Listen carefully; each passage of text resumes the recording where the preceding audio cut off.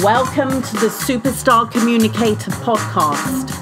My name is Susan Heaton-Wright, a leading impact, speaking and communications expert.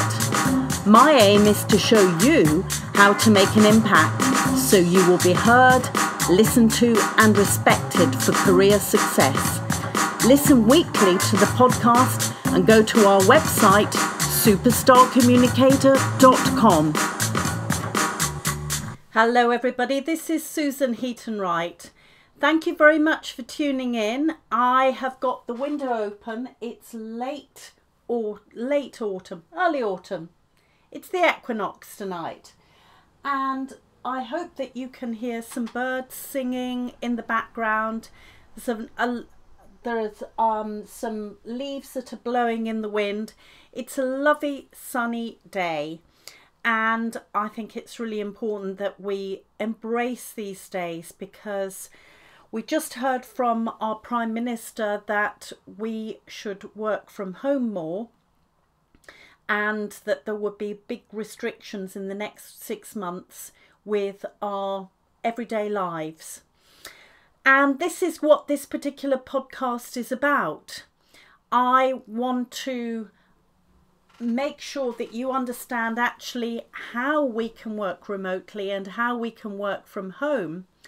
And I was going to do this as a podcast even before the announcements today from the PM, prompted by a big article in the Times on Saturday asking, is home working more productive?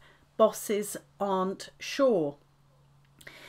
And as I say, even before the announcement was made today, I was going to say to those bosses, you need to come to terms with the new norm, that we are working in a different way. Even if you do not like the fact that everybody is not in the office and you can micromanage them and double check on them and presenteeism and all of those things, we aren't able to do that. And for many people, either they are unwilling to come into the office, they can't come into the office now, or with socially distanced workplaces, it is not possible. Now, only last week, my husband, who is works within the property sector, actually was told that within his organisation, they were not planning to have people coming back into work until April. And that was even before these statements were made by the government. So we need to get used to the fact that we are working in a different way. But I want to go back to the original article that prompted me this. And I want to focus on comments that some leaders said about people working from home. So Lord Wolfson of Apsley Geese, who's the chief executive next, spoke for millions of office staff working from home when he bemoaned the scourge of, he called, death by deck. He condemned the slideshow presentations beamed via Zoom, Google Meet or Microsoft Teams into employees' homes that transform meetings from productive exchanges of ideas into boring one-way lectures. Hallelujah, I totally agree with that. For the last 6 months, I've been delivering multiple virtual workshops and I have been using slideshows. However, I have made sure that they are purely interactive, that I have other ways of getting people to contribute to the ideas, that the slideshows are only there to be used to start a conversation. It sounds as though many more people need training on facilitating virtual meetings and making an impact on virtual meetings. Do contact me for more information, because to be honest, that is what I focus on. He said further on, he said that death by deck was one drawback of home working. alongside with the absence of those chance meetings and spontaneous conversations that make a business sing. We have to be more creative about that. As I said before, you need to be able to deliver meetings in a very effective way, and this is the sort of training I do. What we can do for those spontaneous coffee, only yesterday I met up with somebody virtually. We had a virtual coffee. This is the time to really be proactive and contact colleagues, contact your colleagues and contacts and friends, and ask them if they want to have a virtual coffee or virtual lunch with you so that you catch up. It's really, really important that you do that. Then we've got Jamie Dimon, who's the chief executive of JP Morgan. He also laments the lack of creative combustion in his largely empty office and trading rooms. Productivity at the bank, which employs over 500,000 people with 16,000 in the UK, was noticeably lower on Mondays and Fridays, he added, coming close to implying that his colleagues were skiving either end of the weekend. An interesting one. First of all, I think this rather sniffs of presenteeism, that he's wanting people in the office, that they are present so that they are proving that they are working. Also, I wonder if the way that he's expecting people to work, the way that he's expecting people to have meetings is exhausting for people, and this is impacting on the productivity of the workforce. How does he measure productivity? Does he measure it by how many hours they're logged on to the internet? Interesting, isn't it? Because maybe the data that he's using to measure this is not very accurate. Also, it might be that he's not given the appropriate training and support to people to make sure that they are able to deliver their work effectively. One of the things that I feel is very, very interesting is that there are a number of people who are in one-bedroom flats in small areas that they might well be sharing with other people. One person is on the dining room table, the other person is on a laptop sitting on the bed, and you know that must be absolutely exhausting. Instead of complaining about your workforce, why don't you check that they have the right hardware, that they have the right furniture, perhaps a desk that they can sit up, a chair that will support them so that they can work from home. Okay, so who else have we got moaning here? Now, it's really interesting because the Chartered Institute of Personnel and Development found that 29% of people felt that home working had actually boosted their productivity because they had a little bit more time at the beginning and the end of the day. They had a little bit more energy because they didn't have to commute, sometimes for several hours each way a day. 37% felt that there was no difference, and 28% felt it had reduced productivity. It would be very, very interesting with those people that felt it had reduced productivity, whether it's because as a whole people are not being effective with meetings, or they feel that they need to be in virtual meetings all the time.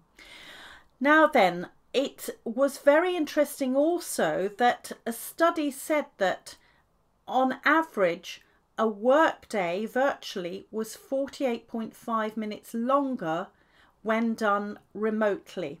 So employers are actually getting better value for money in that. So come on, employers, stop moaning there. Let me have a look at somebody else. We've got Dame Jane Ann Gadia. I hope I've pronounced her name correctly. She's the former boss of Virgin Money.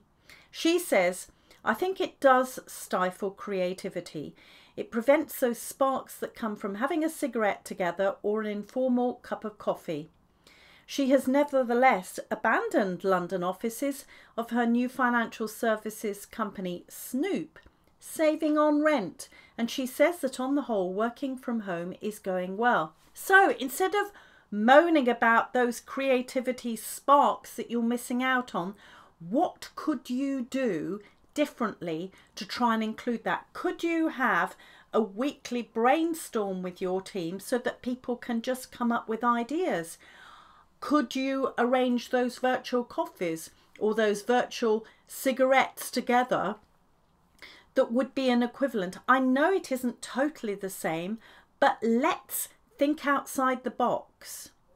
Then we've got Robert Swannell, the former chairman of Marks and Spencer's. He lamented a recent FT City Network conference, the lack of chance conversations, social interactions and snippets overheard that allow networks to flourish. Absolutely, we have to be aware that this is just not a possibility now, and we've got to think outside the box of how we could recreate that. Could we find out who, I know there's GDPR, but could we find out at the City Network people that you've not talked to before? Connect with them on LinkedIn, see who else is there, have a chance conversation with them, because it's those moments that will recreate that that chance creativity. So then we've got Nick Train, a fund manager and co-founder of Lindsell Train, said this week that solitary working was not a good idea for him.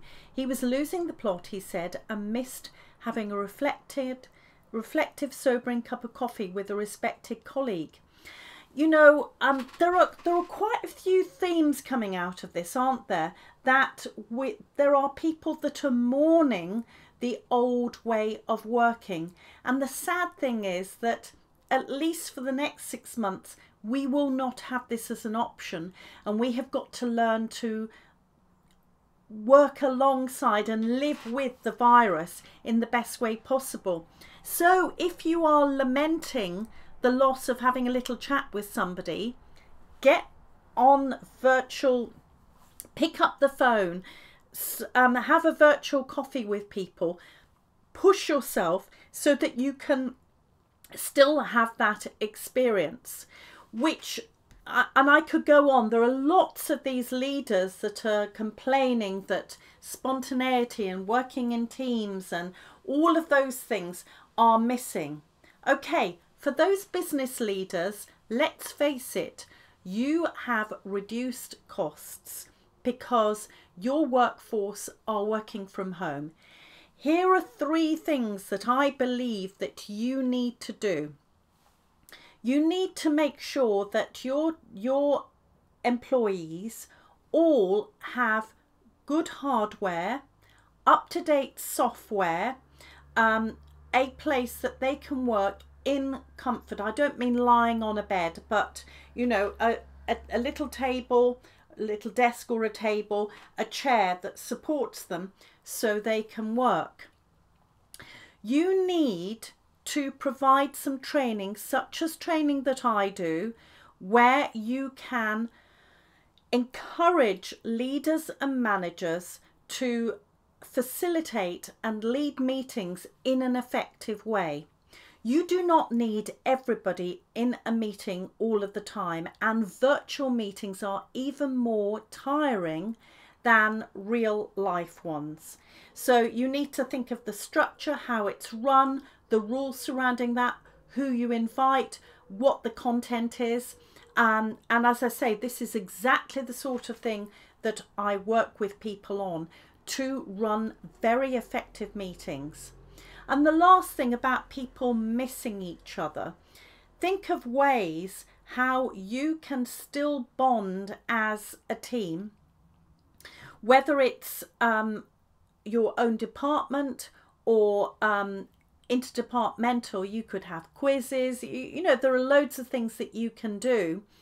Think about how you can do that virtually, how you as a leader or manager can make sure that everybody's feeling connected, that everybody still feels part of the company, because that will help other people. I hope this has been of interest. I know it's been a bit of a rant. This is ongoing at the moment, and I know that as I speak tonight there will be another talk from the headmaster, from the Prime Minister, on what the next steps are. But you've got to think about the positives, not mourn the past, but work with our new normal. Thank you very much for listening. This is Susan from Superstar Communicator.